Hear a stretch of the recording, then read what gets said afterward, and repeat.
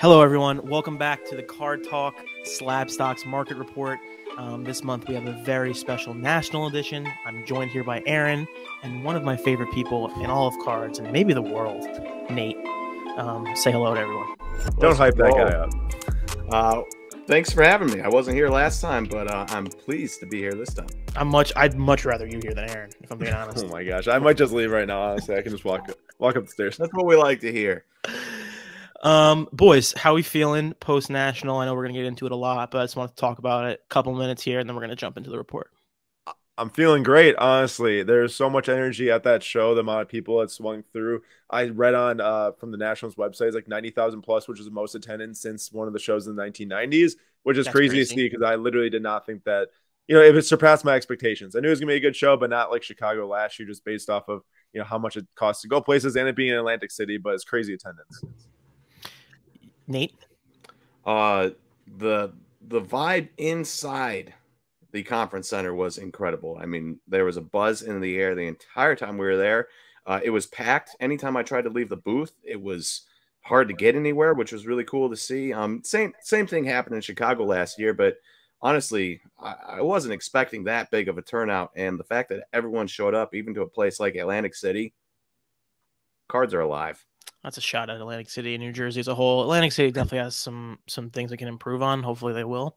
But I do think, people in cards, it felt like thought that this national was going to be a lot slower or less attended because of, whatever reason there is.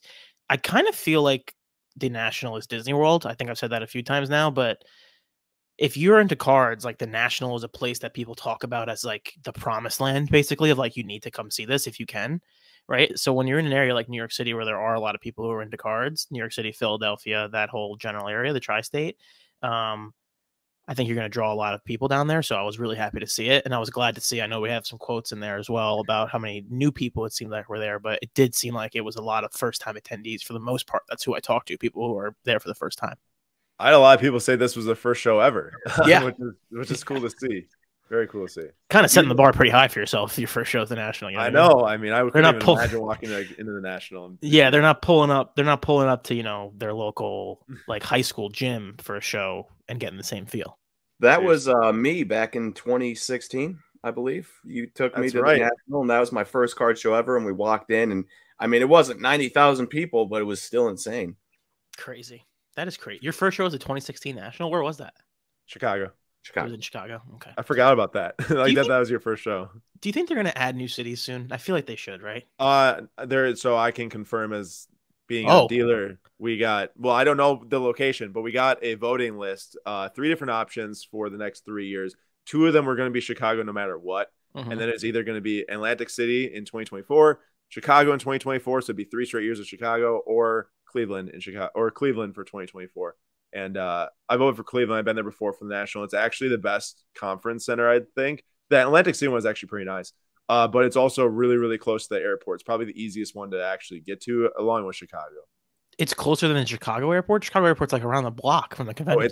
It's also around the block. But but there is a massive parking lot there. So like you can just drive up and park too. Yeah, I think they should do the National in like different cities. I know people are like, they should do it in Miami, they should do it in Vegas, they should do it in LA.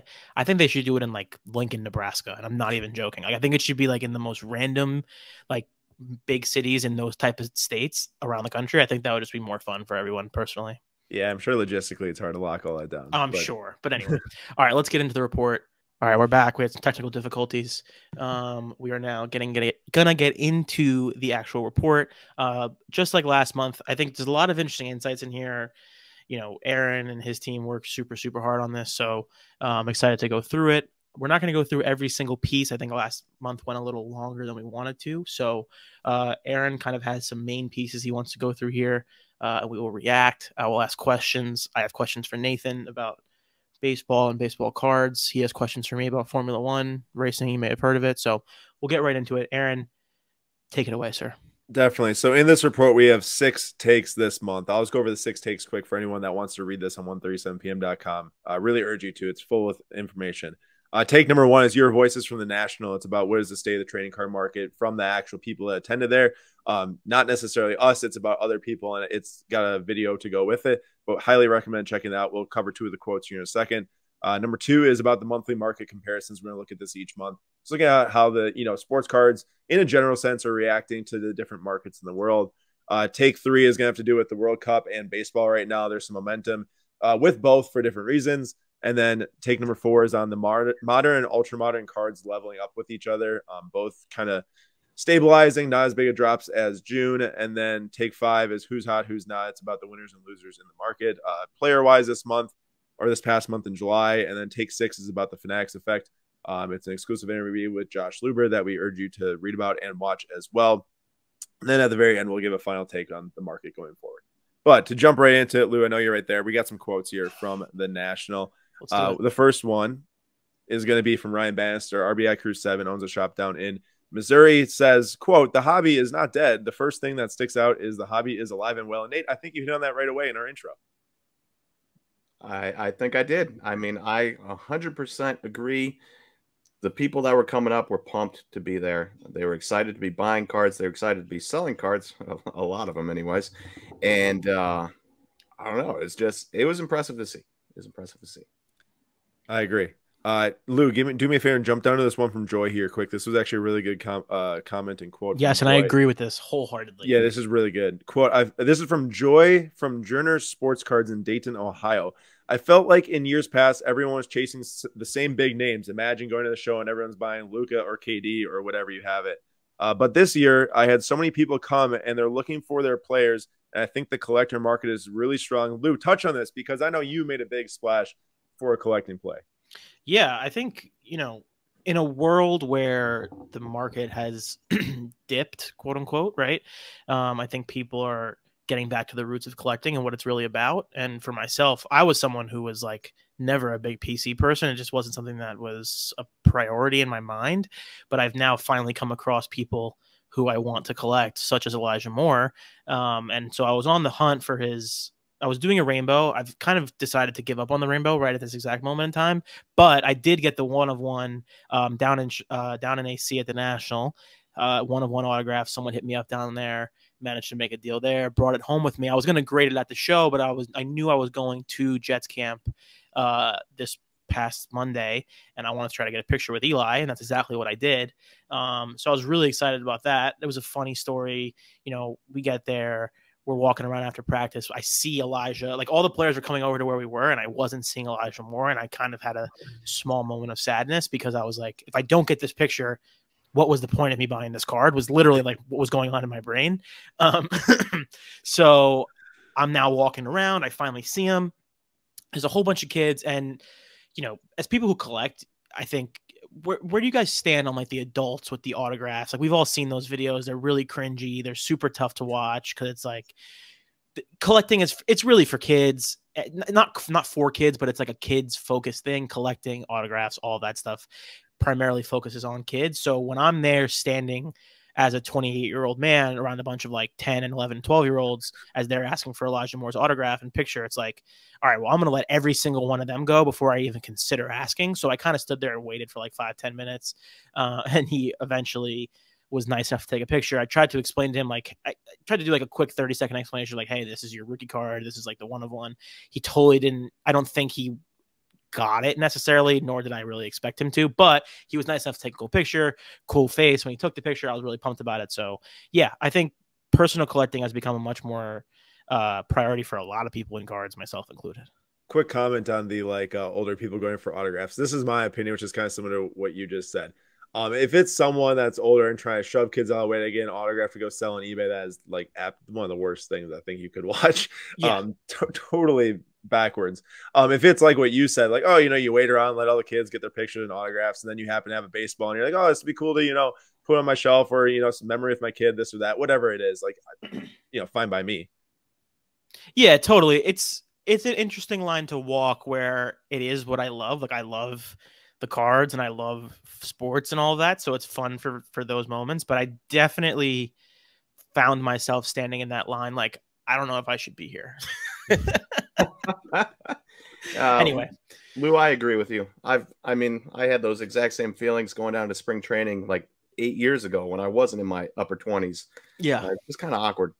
Yeah, and I also have memories of being a kid, getting pushed to the side by an adult and being like, this is the weirdest thing I've ever been a part of in my life. So, now it's like role reversal. But anyway. I got you. All right, we'll round off this. Real quick, ahead, can I make a comment on that? Yeah. The Joy. Yes. So they not only just personal like collection of players they like, but the most questions we got the entire national on cards in our booth outside of F1 because we just had a bajillion of them.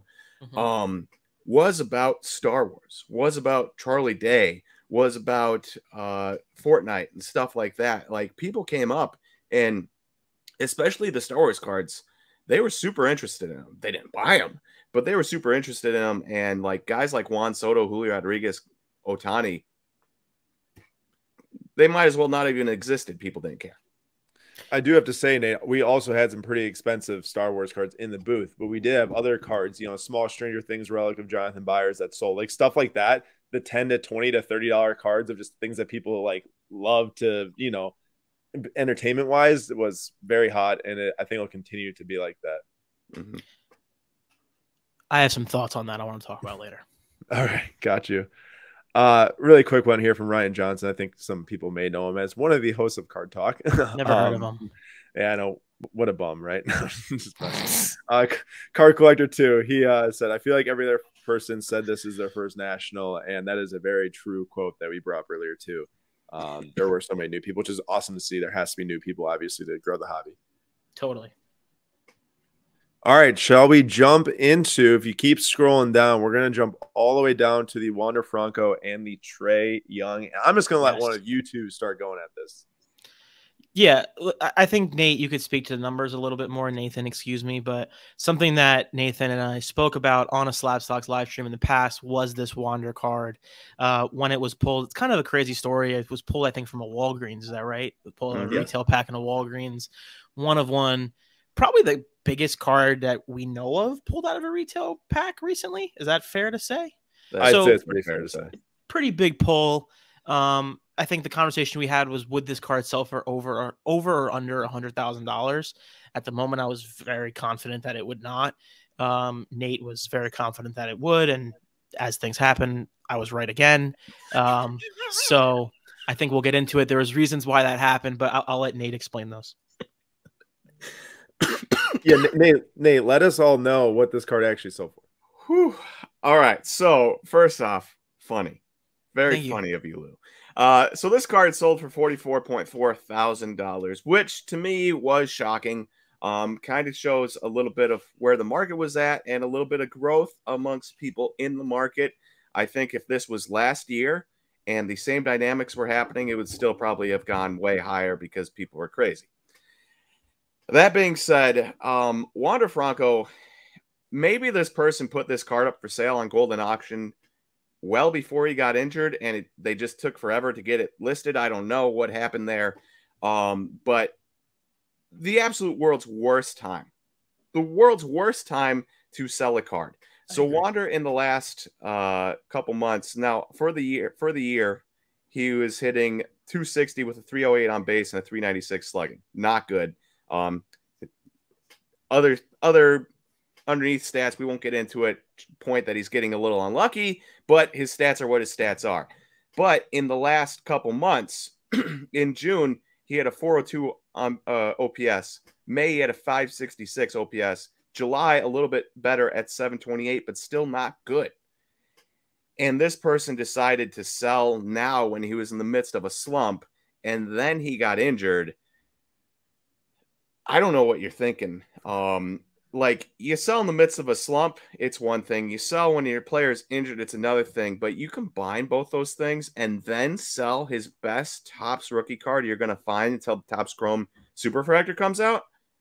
I mean, you're asking to get hammered. And so, like, for me, whoever bought this, actually, I think we know who bought it, for $44,000, DJ Ski, I feel like that's an absolute steal. When he comes back and the excitement is there and he plays like he can play, because you don't become the #1 prospect in baseball at his 18 unless you have absurd talent.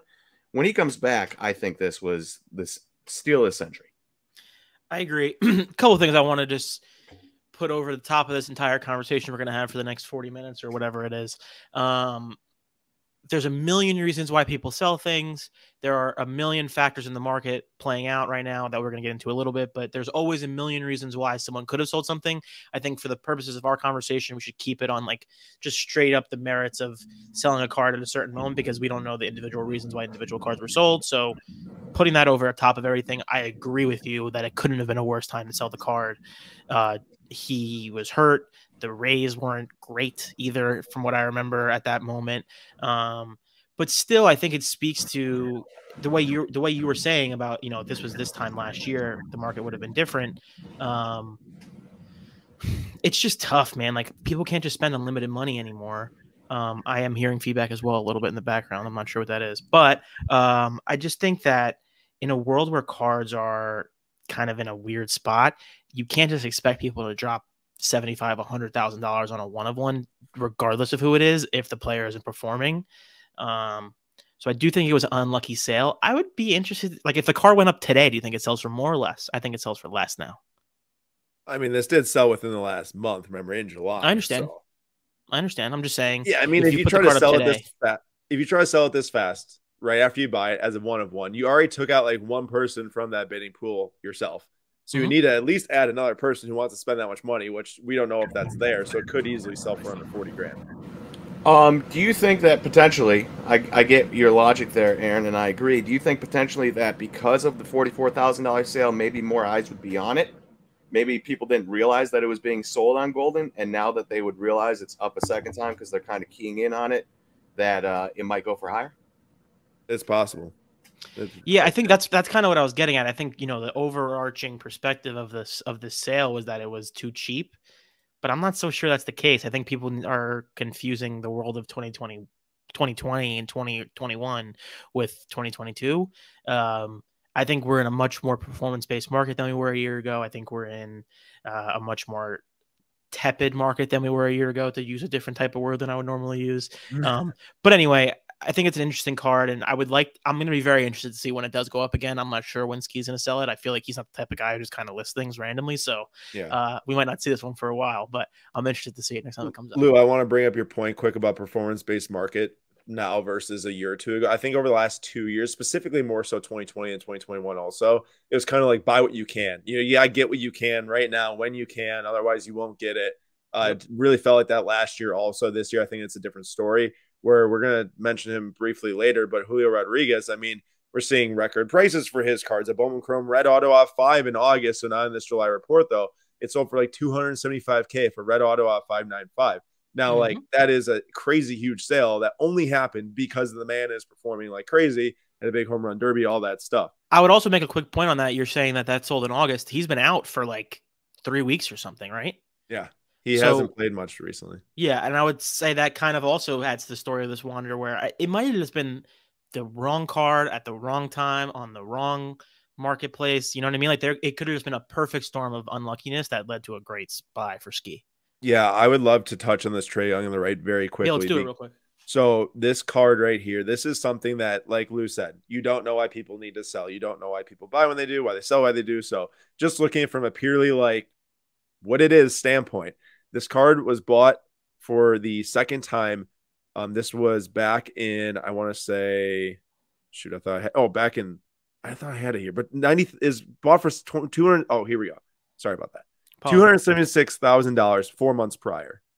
In July, it got relisted again through the same auction. It was bought through PWCC Premier, sold through PWCC Premier, and sold for $90,000. It's a 67% drop in 4 months on this Trae Young, which I have to say has got one of the worst autos I've ever seen on one-of-one, worse than your Elijah Moore.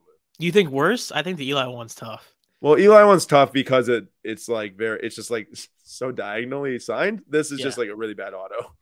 Yeah, I don't know what the right way to say this is. We've been talking around this subject for a while, but there's something to the reaction that people have for individual sales and cards that is just like not a fair indication of market value. Like, people see one sale and it becomes the narrative for a player, a card, cards in general, the sport surrounding, you know what I mean? And it's just so strange. Like, you can't say now that Trae is down 70%. Like, that would be a crazy statement to make, but there's people who are talking like that now.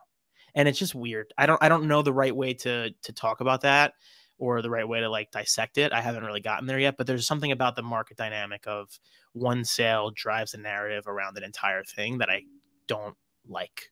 I agree with you. I want to point out last thing on this Trae Young one of one is that the whole thing about one of ones and really rare items is that they don't come up for sale often. And when they do come up for sale, there should be a massive bidding pool, a massive buying pool, because it's your time to get it, right? Like that is your time. When you see something sold, a one of one at this high caliber of card within 4 months of each other, it kind of just takes that feeling out of it. It's like, well, is this really that rare? You know, it's the second time in 4 months it's coming up for sale. It's going to come up for sale again.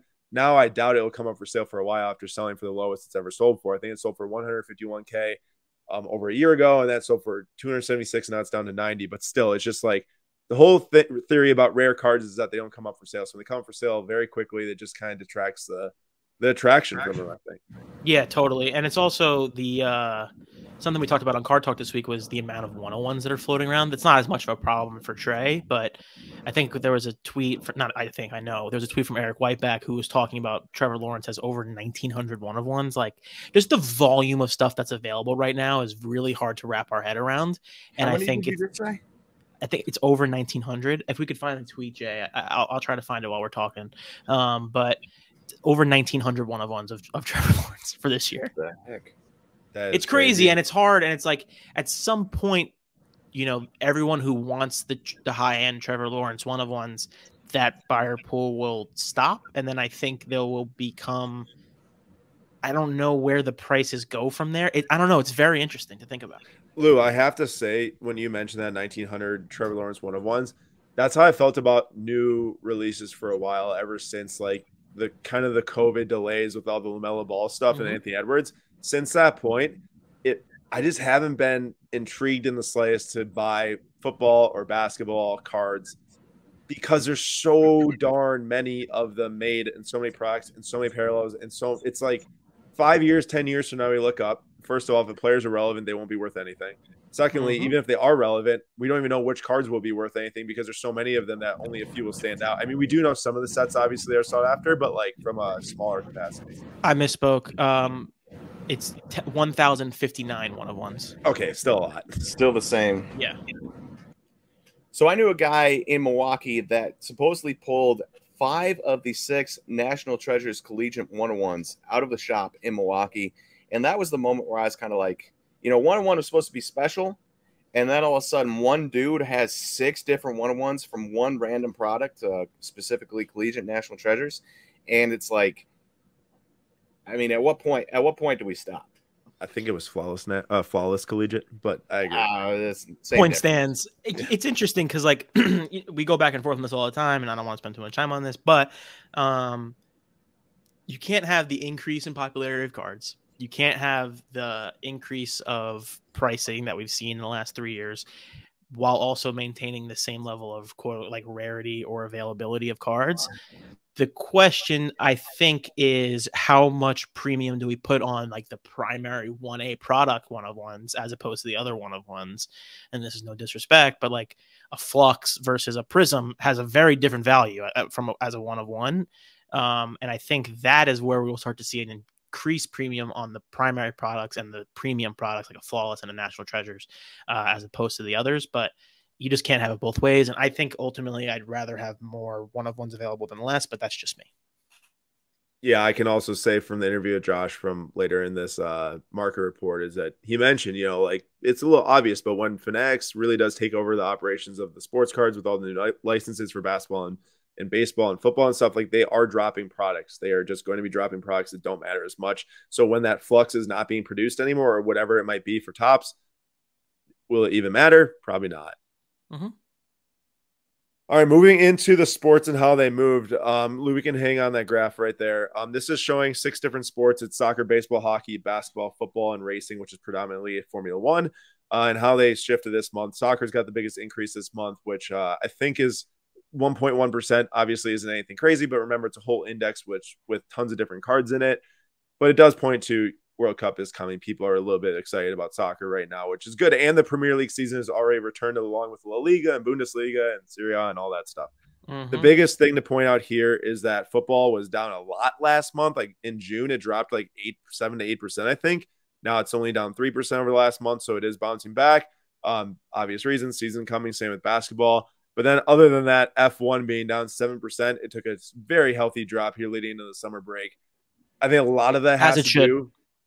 Yeah, I mean, some of the prices were ridiculous. Like if you're thinking like $30,000 for PSA 10 Aqua of Lewis Hamilton, where it's not a Pop 1 or Pop 2, like that is just crazy. The more that happens, the more they're going to be listed for sale, the more it's going to drop in price and affect this index. Also, namely like Leclerc's prices were so ridiculously expensive when he won a few races that those have dropped a ton and is really affecting the index as well.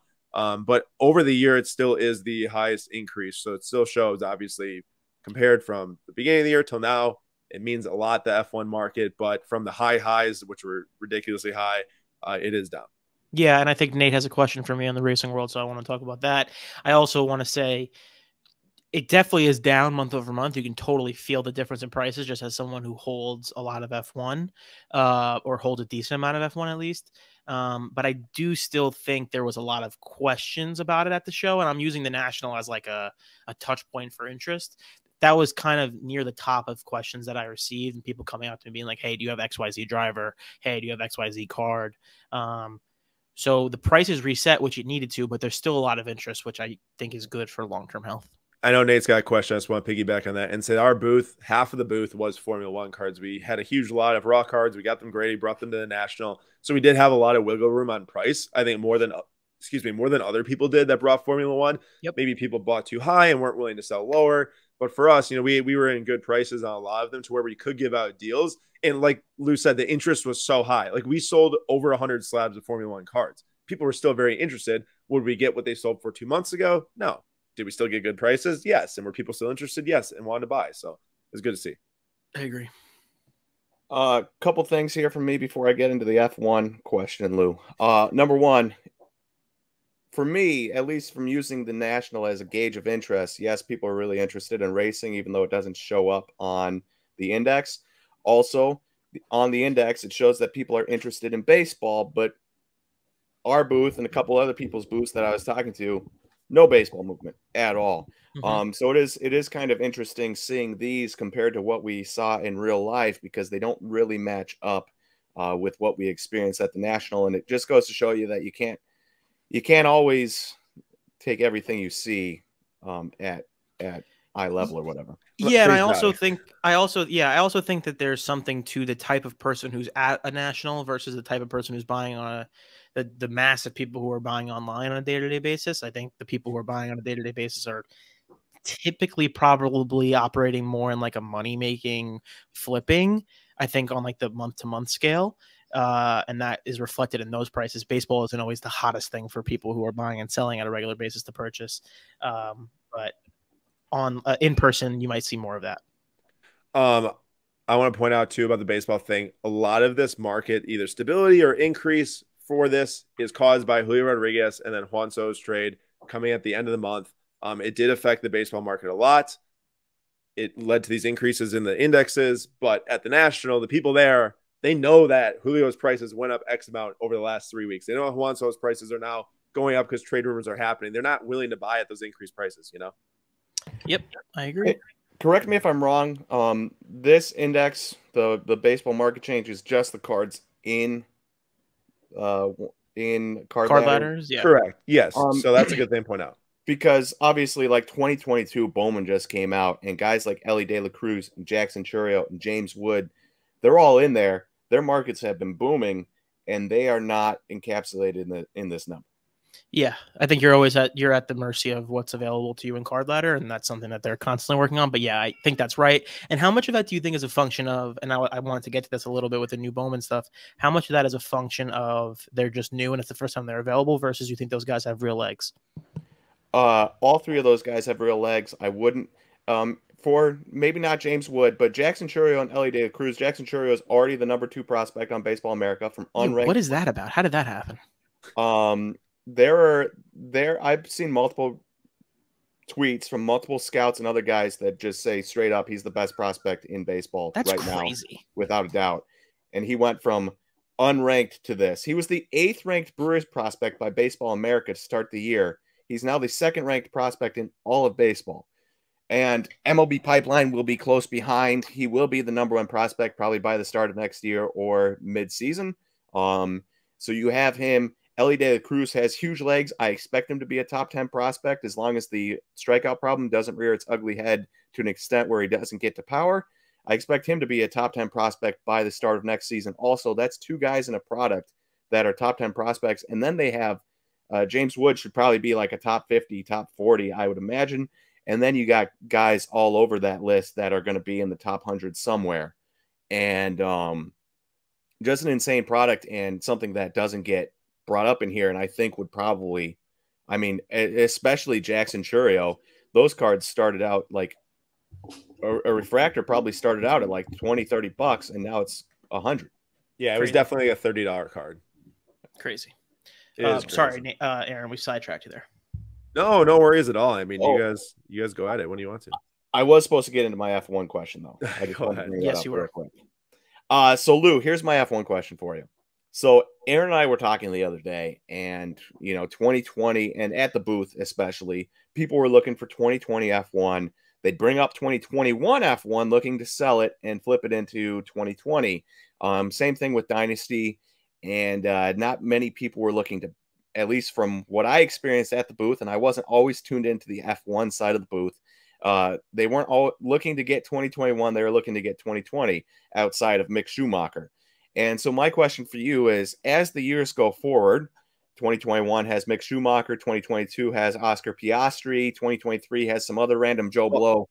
Technically, 2023 is Oscar Piastri, 2022 is Guan Yu Zhou rookies, but yes, close. Okay. Yeah, Nate. My bad. But so you get one random rookie every year, and the rest are just retreads from the previous year, except for 2020. Do you think, because like, as we know, if you only have one rookie in a product, take Top Series 1 from this year, Wander. If you only have one rookie in a product, it's hard to prop up that product with just one guy because you're unlikely to hit him. And so as we go forward, do you think that will just make 2020 Topps Chrome F1 and Dynasty that much more expensive because people just aren't going to care about these new products except for the one singular guy they're trying to chase? And then would it be wise for somebody like me to just, if I spot random dude purple out of $3.99 on PWCC, to go buy it, or eBay to go buy it, and for cheap, even if it's a PSA 7? I want to point out before Lou says something, people will also be searching for autos, I think, of any of the years, because autos are pretty small quantity compared to other sports right now. Definitely. I think that's going to expand, though. I think they're going to try to get more and more of those autographs because Topps is not confused about what draws people to F1. So that'll be, or Top/Fanatics, whoever, that is what draws them. And Zipper is in the background, very talkative today, so you might hear him. But what I want to say is definitely 2020 will always be the cream of the crop for F1. The challenge of a sport where there's only 20 drivers in the main, 20 people in the main league, is that you're going to have limited rookies year over year, and rookies is what drives a product. So 2020 will definitely always be the main one, and where I will try to spend my energy. There's Mick in 2020, so like it's not like it's not available.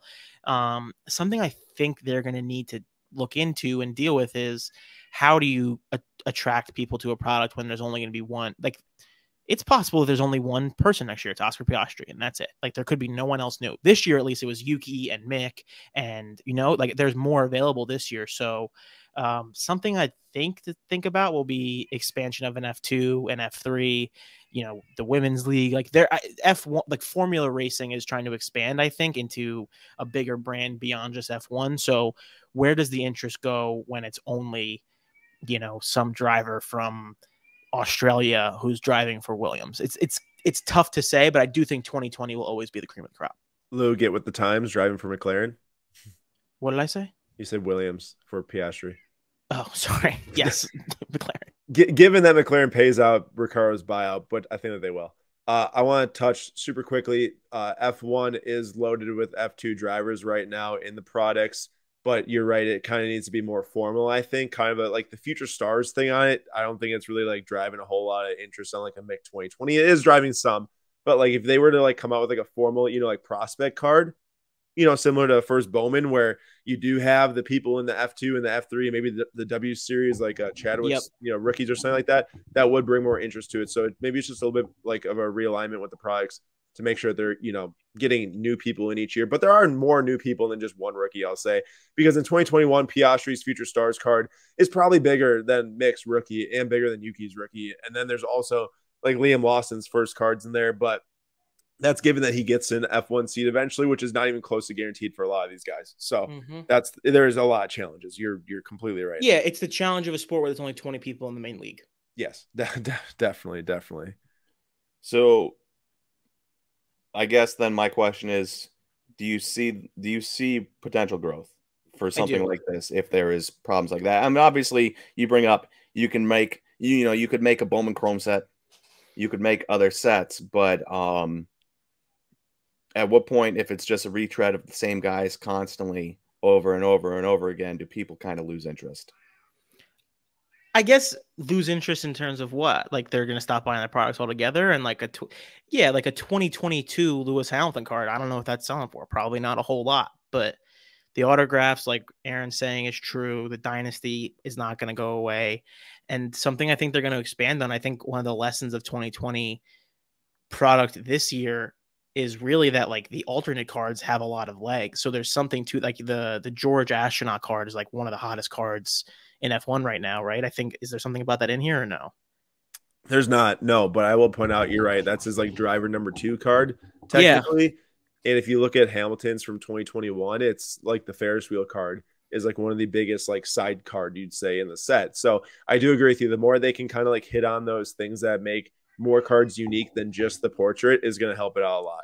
Yeah, and again, like, not to say that this is going to be unlimited growth forever. I think it's a positive. It doesn't need to be. Everything sells for a lot of money forever.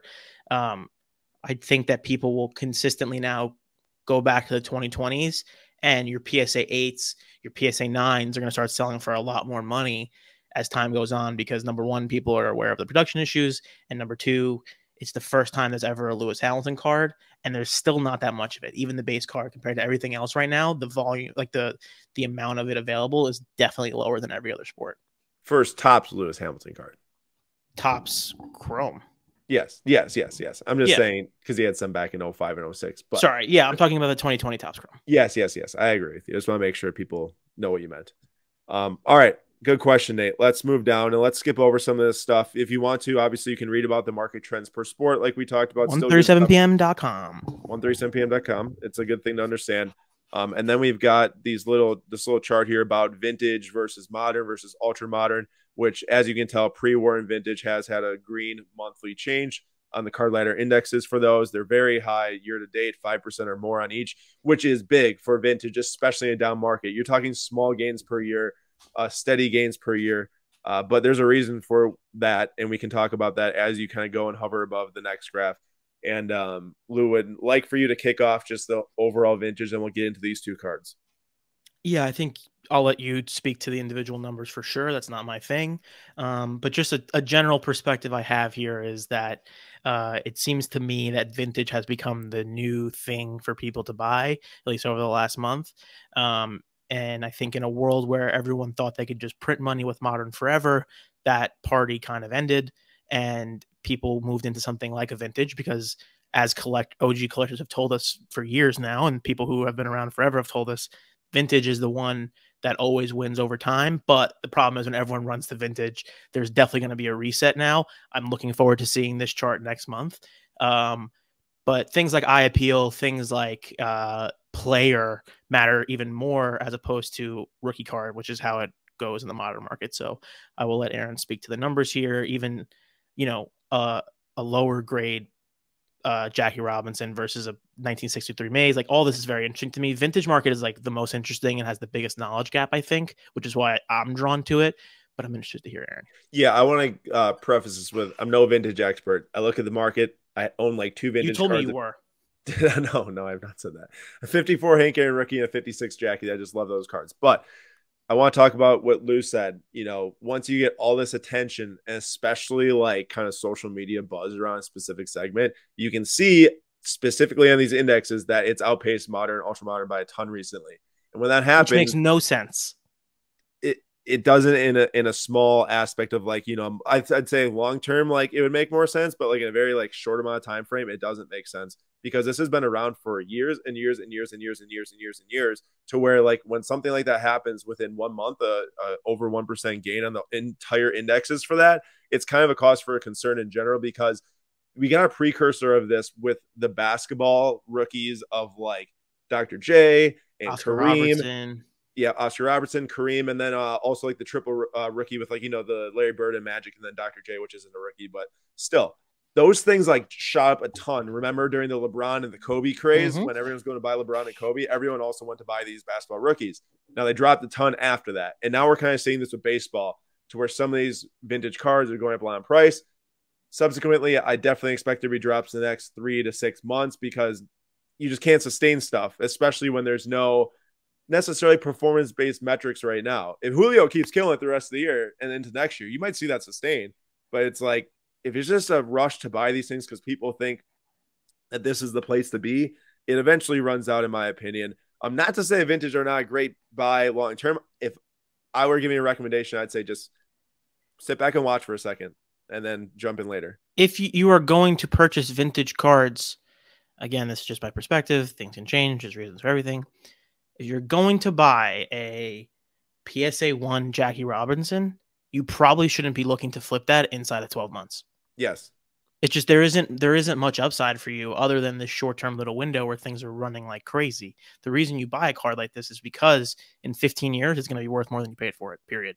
I agree with that. And funny enough is that we actually did grab a couple pre-1980 cards last Sunday night when we were doing our Flip Quest episode. One of them was a Robin Yount rookie. Just want a Robin Yount rookie. We're huge Brewers fans. The other one was like a $30 Sir or Bobby Charlton soccer card from like 1959, just super cheap and cool. And then the other one was a Nolan Ryan that was one of my first cards I had from my grandma back in the day, and just very like cool things to me to where like not necessarily for a sell a flip, just for that long term thing that Lou pointed out.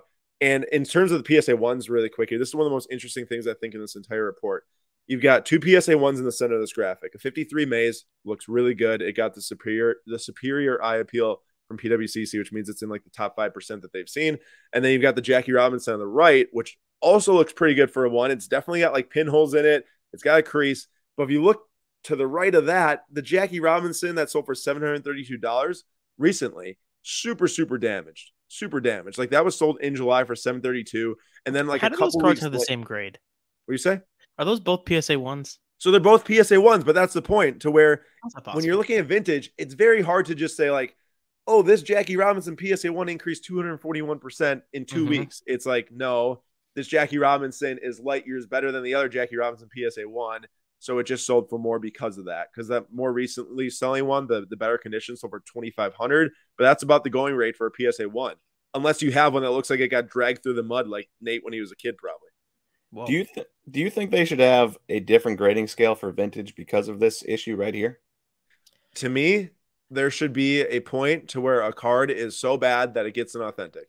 That's what I think. To where there's a standard for the worst PSA 1 you can have, which is not ripped in half. It is a card like this Jackie right here. And then after that, I think it should just get an authentic. Like, I don't think that one on the far right qualifies for a poor one, you know? Yeah, and it's like, you know, when it's being graded, what are the standards then? I think that's part of the thing, and something I think that collectors, the company as a whole, would benefit from is some sort of level of transparency of like, hey, this is what qualifies as a PSA 1. This is an example of a card that would be marked as authentic, and it's okay for the card to be marked as authentic. It's just not worthy of a 1. Yeah, not every card you put in the slab is at least a 1. That's just not how it goes. And I actually, funny enough, I asked SGC one time. I had a Prism base card that had a super bent corner. My friend had the cards with me at VCon. Shout out Lou. Actually ripped the card in half because it's just like a random Prism base of a Chicago Bulls vet, the Thomas Sedoronsky or whatever his name is. And I asked SGC, I was like, hey, if I graded the front half of this card, would it get a 1? And they said, no, it would get an authentic. So like, I think that there is something to be said for maybe what SGC is doing. Like if they were to get a card that's so unbelievably damaged, it just can't get a 1 just because it's authentic. You know, that actually has to be like worthy of a 1, but I also don't know for sure. You know, I think that maybe every company kind of does it different, which is also grading in general. There's no standard scale. So that is where like so much of this just comes into eye appeal, which matters so much with vintage. Yes. And sorry, Nate, I'm gonna let you go in a second. The thing is, there's a level on top of the grading with a PWCC where they have their own eye appeal scale, which is just another grading scale, which adds an added layer of knowledge to the card, which is again why I say I think vintage is always so interesting and so fun to follow. Definitely. So if you want there to be a PSA authentic or an SGC authentic for these, I don't want anything that don't qualify. Okay, that you don't want, but brought up. If you want it to, if you don't want it to be, I'm all mixed up now. If there is to be a authentic scale for things that aren't one, then you'd have to get rid of people being allowed to grade something authentic without it getting a grade, right? I don't think so, because sorry, Lou, I'll go first, because once it's authentic, I think it forces everyone to look at the card and buy it based off the card. I agree. I think you can still do authentic. There's a whole other conversation to be had with the authentic thing where it's like, oh, if this card's too low to get the number I want, I'm just going to throw authentic on it and it's better. And then you do like the auto 10 and there's that whole game. That whole thing is stupid. We could talk about that at a later date, but I don't think you have to get rid of one to serve the other. You can do both. And I think you end up helping cards like this as opposed to hurting them. The whole reason why I bring this up is because when we look at this specific vintage index, and this Jackie shows a 241% gain, that factors into that 1.1% monthly change in like the vintage market index. You got to just know that like some of these indexes, like while it's good to look at this from a general sense, because I guarantee you that with vintage showing green on this chart, more people are buying vintage right now. It's obvious. More people are talking about it. But there's also kind of like some like, hey, make sure you understand that either could be overstated or understated because of these different reasons. There's research that needs to be done on every single purchase you do. Every single card needs to be judged individually in a vacuum of itself, as opposed to thinking about the thing at large and saying, oh, cards from 1945 and below are hot right now. I'm just going to start scooping stuff up. That's not how you do it with vintage. No, definitely not.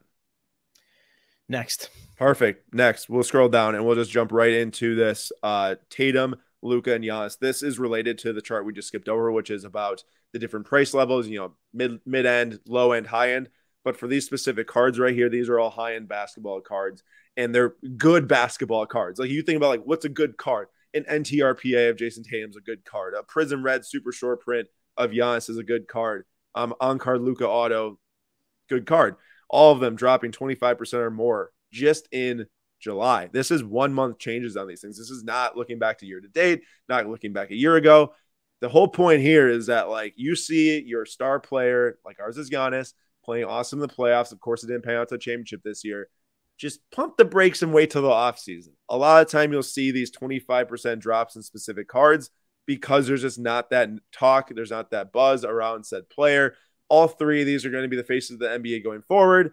But all three of them, if you bought it during the playoffs, you're losing a ton of money on. Yeah, and I think this also speaks to like the availability of these cards, right? Like these cards have sold, not these exact copies, but some version of these cards have sold hundreds of times in the last 2 years, right? Like there's just been so much liquidity, and I think it speaks to buyer pools getting smaller, the speed at which these cards are being flipped. I think you just got to make some decisions when you're buying cards like this. When you're buying it as a big factor, like you're saying, buying these cards in the playoffs and then flipping them a few months later is probably not the best move. But it's also just like patience with ownership and all that stuff is very interesting. And, you know, 25% loss is no joke. Sorry, Nate, really quick about selling dynamics with something like this. So that Tatum, first off, I want to point out that this is a 1-color patch auto. The other one that sold for like 2 times as much was a 2-color, but like a $20,000 difference is not because of one little color on a patch. I do want to say very quickly that when something like this Tatum sells for an all-time high of like $45,000, $50,000, there's definitely gonna be someone who comes out of the woods trying to sell their card, even if it's numbered out 15, to capitalize on that like all-time high peak sale.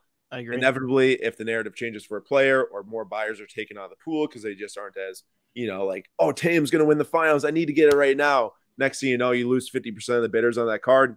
There you go. That's why it sells for lower. But the person who sold this thing for $23,000 probably still made like 10 grand on this card, and they probably aren't mad about it. Yep, that's right. And again, why necessarily when something sells doesn't necessarily mean how much that person made. They didn't necessarily lose money. Nathan, go ahead. I think it should be mentioned, at least from where I'm sitting. Did you guys, both of you, did you ever buy basketball cards back in the day? Like Back in what the back day, in the like- day, like 5 years ago or 2 years ago? 5 to whatever. Yes, a little bit. Yeah, at some point, Okay. yeah. Have you bought a basketball card within the last year? Nope. I think what you're about to say is right. Yeah. I think about one Anthony Edwards patch auto from Noir because I love this set. I think he's a beast. Yeah. And it's just one of those things where, like, if your guys is, I mean, I never bought basketball cards. I buy my Kansas Jayhawks. I bought a Udoka Azubuike at the show, a select courtside green out of 5. Dude walked up, $60, whatever. But that's not for resale. That's just for me to have, right? Other than Darius Baisley. And well, yeah, okay. So I did buy one within the last year. And I made money on it. So shout out. But that being said, you know, I think if a lot of people are like you, where you used to dabble in basketball and then you just found things that were more interesting to you, whether it be F1 or it be soccer or, you know, Stranger Things or Star Wars or anything like that, well, you only have a finite amount of money that you can spend. And that money that you would have spent on, and maybe you don't have as much money as somebody else that would spend, but, you know, it still adds up for everyone that does it. That money that you would have spent on basketball is now completely out of basketball, 100%. Yep. And I feel like that's what we're looking at here. Yeah, I think the expansion of the hobby in general has led to people spending their money in other places. You're right. And I also think it's just fatigue. I think people are sick of basketball cards. They're sick of talking about Luka. They're sick of talking about Giannis. Tatum's a little different, but I just think in general, people are a little bit over it and they're expanding into other stuff. And in a world where Zero Cool's focusing on pop culture, that's not stopping. There's going to be more Stranger Things and stuff like that. And, you know, shout out Kim Kardashian going through a tough breakup right now. Like, Kim's going to have a set. The Kardashians are going to have a set coming soon. Like, that stuff's going to happen. And there's not going to be as much money to dump into a basketball. I want to validate both of your points on that it needs it, but I agree with both of you from like the people look at other things, because with being really heavily involved in soccer for the last like 3 years, I would talk to a ton of soccer fans. People are like, love the Premier League, love the La Liga, the national teams, all this stuff. And I remember listening to a lot of people talking to me and they'd say, oh, well, basketball was hot, so I had to go and learn the market because I felt like that I had to be in that market to try to make money. And then maybe they take a little bit of money and go spend it on soccer. But then as other things started to rise, you know, as soccer went through its rise over the last 3 years, they kind of like take note, like, oh my gosh, people actually do care about it. Well, in general, a lot of people cared about it. They just didn't think that other people were buying it. So it's kind of like, oh, I'm just going to sit this out because no one else is going to buy it. So they all went to basketball. As other stuff started to get validated, soccer and like Nate pointed out, the entertainment series and, you know, even F1 now, all that money has really, really, really spread out far. The hobby is still huge. We just said that the most people since the 90s attended a national.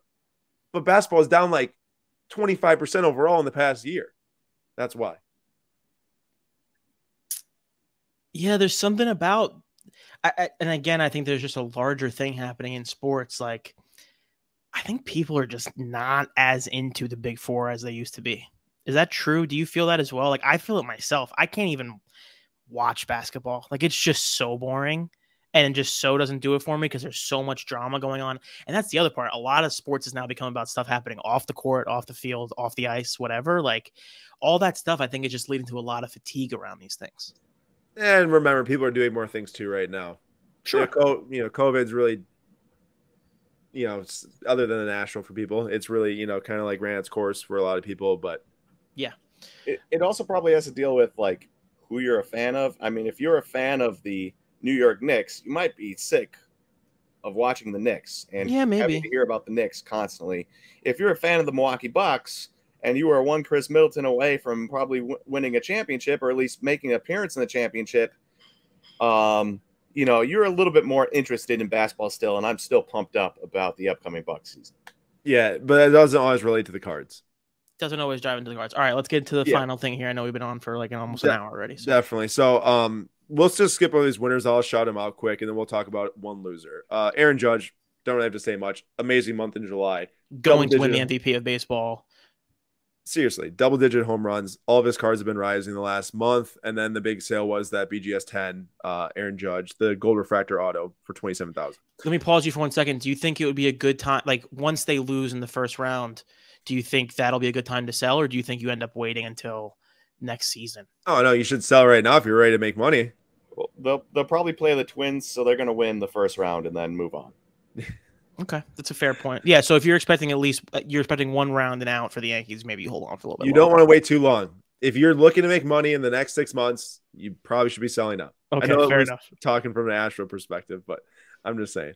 Just AD, I think Anthony Davis's market dropped so much that people are kind of starting to look back at it with a healthy season maybe on the way. I say maybe because like when was the last time he was fully healthy? And then Kyler Murray got into extension, and you see that big sale right there, the gold vinyl 1/1 PSA 10 from Optic Contender sold for $25,000. Although that is a lot of money, kind of compared to like the Herbert and the Burrows of the world, that is also probably like 25% or less than what those other guys would sell for. So clearly you can tell that people aren't that big on Kyler's market. Otherwise, that would have for sure sold over 50K.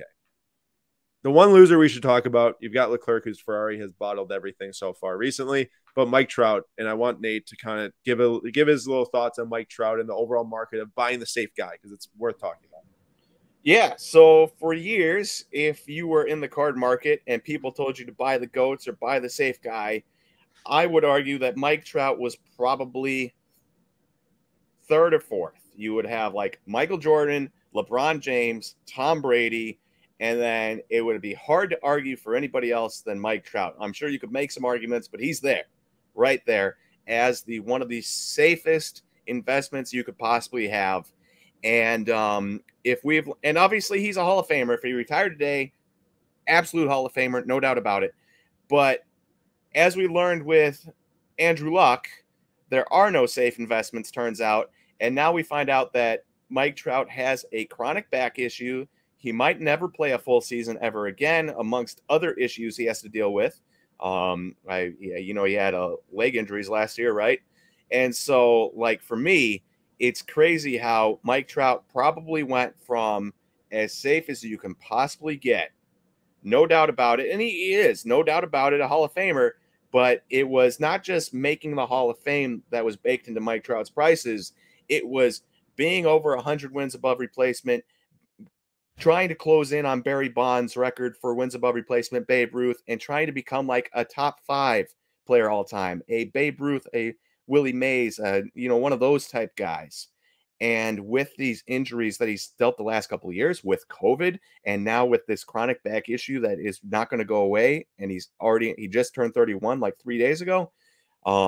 You went from being ultra safe to being sort of like, ugh, I don't really want a Mike Trout card right now.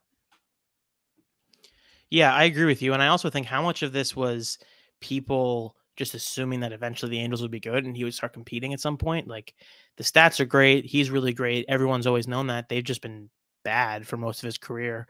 And as they've continued to add more and more people to this team, I mean, they have Ohtani, they have Rendon, they have Trout, and they just don't win.